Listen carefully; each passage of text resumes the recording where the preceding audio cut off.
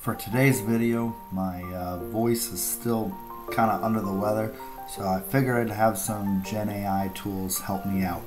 Let me know what you think, and yeah, please don't comment that you like this AI narrator's voice better than mine. That's just hurtful. Enjoy. Covering NIST 853 control family AC Mouse Access Control, or as I like to call it, the digital version of you're in, you're out. Not you, you're cool type of vibes. It's one of the most critical parts of a secure environment, and it's where so many breaches start because it's not properly done.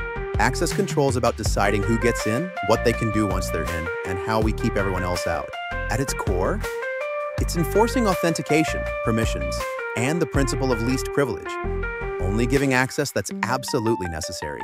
I think of it like parenting. My 1-year-old twins have access to the floor and some shared spaces. My 4-year-old? He's got a bit more freedom, like the bathroom and fenced backyard. But he's not touching the liquor shelf, the car keys, or going in the street. My wife and I, full access. Well, I mean, what I typically say is, I'm the CEO, but my wife is the CFO of our organization. Access control also includes security practices like separation of duties. One person initiates, another approves. RBAC, role-based access control where access is tied to job duties. MFA, multi-factor authentication, like a password plus fingerprint.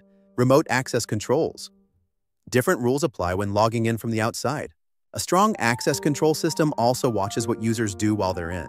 That includes session controls, automatic logouts, and real-time alerts if someone accesses sensitive data unexpectedly. And yes, we track and log everything for audit and accountability. When users access systems remotely, risks increase.